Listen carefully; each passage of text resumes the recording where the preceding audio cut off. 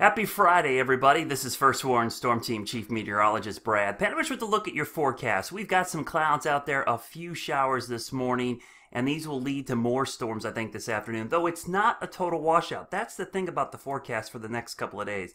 You're not looking at any one of these days where we're going to be completely socked in with clouds and showers. Today, probably the worst looking day right now because we've got plenty of clouds moving in from the south. You can see we've got a lot of moisture down here. This is all streaming up in this direction. Cold front from the northwest, which is going to arrive later today. As I zoom in, you'll see across the Charlotte area and across most of South Carolina, we do have some light showers moving in across the area, and these showers will continue to track in, and they'll be light in nature, nothing heavy. What I'm really keeping an eye on is if we see some sun break out for a little bit after this first wave moves through, what this second line is going to do, because that's actually a little bit stronger front, and the potential we could see maybe some strong, maybe even some, I wouldn't say super severe, but some of the storms could be a little stronger as that moves in. I'm going to show you real quickly the Storm Prediction Center outlook for today. We are in what's considered basically, let me turn this on. We've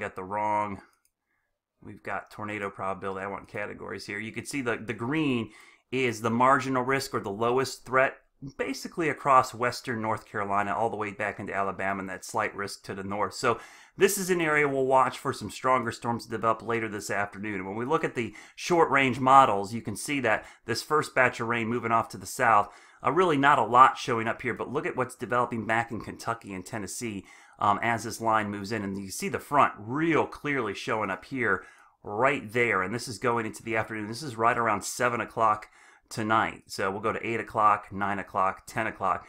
Some pretty strong storms. And I think it's really going to be these that'll be the strong to severe. These just look like regular old rain showers. So we'll keep an eye on it as we go into the overnight hours. The front moves through the area, and by the time we wake up Saturday morning, things are actually improving quite a bit. And overall, Saturday looks really, really good right now. Saturday should clear out pretty nicely. But what you don't see here is that old front that just came through is stalled somewhere right in here. And it starts backing up to the north on Sunday. So Saturday's fine. You can see a couple showers try to develop in South Carolina along that. So Saturday I'm going to have to keep a 20% chance of rain in.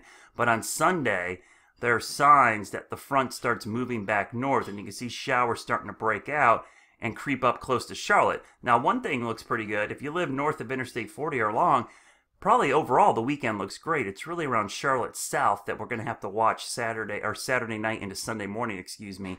And this is going into Sunday morning at about 8 a.m. And look at the clouds and showers streaming back into the region. So pretty good chance we're likely going to see some rain start to redevelop on Sunday. So out there today right now, I'll turn this on one more time so you can see it. We've got some showers moving in. Just be ready for a passing shower today. If you're going to FanFest, say hi to me. I'll be out there tonight. Have an umbrella or poncho ready to go. I'll see you today at 4, 5, and 6 on NBC Charlotte.